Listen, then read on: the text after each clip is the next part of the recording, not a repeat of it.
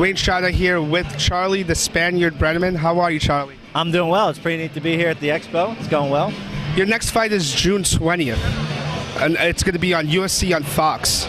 Yep. Excited? Yeah, it's on FX. But yeah, it's the first show on FX. First time the UFC is switching over from Spike, so it's a pretty big opportunity. I'm actually fighting. 3 of my teammates are also on that card, so hopefully it's going to be an AMA Fight Club night.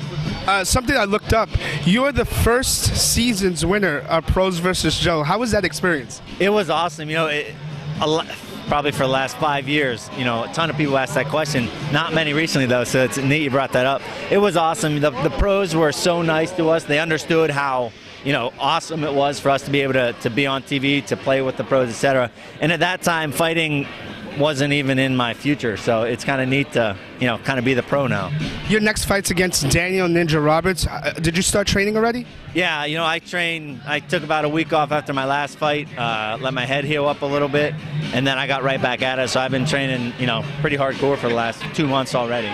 Did you do anything different in this camp as compared to the others? You know, a little bit. You know, our mentality, our philosophy at AMA where I train, we do game plan and we do strategize, but we always have the awareness that an opponent can change at any time. So I'm working on honing my skills, and then we'll critique it a little bit towards the end on what exactly he's good at. Is there any extra pressure being on FX? No, you know, not really. There's pressure, you know, in being that I lost my last fight. Nobody likes to lose 2 fights in a row, but I was just thinking about this today. You know, I put that stuff over here, and I keep the positive, you know, energy, positive vibes, and look ahead. Yeah, I remember your last fight, which was against Rumble Johnson, and I actually thought, in my opinion, that it was cut a little too early.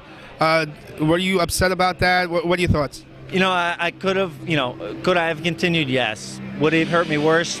Nobody knows. You know, it's one of those things where it happened, and rather than, you know, make excuses or, you know, look otherwise, it happened, and so I just got to move ahead. Yeah, and what's interesting about Rumble is that he cut so much weight. It's pretty much like fighting like a heavyweight or something, you know. But nonetheless, I want to thank you. I just want to say, how's Snooki doing? Snooki is doing well. I just ate dinner last Sunday. We had Sunday dinner, and I'm collecting some of her autographs for my family because they got to meet her, and they're both teachers, and none of the students believe they got to meet her. So, Charlie, the Spaniard Brenneman, thank you very much for the interview. Appreciate it.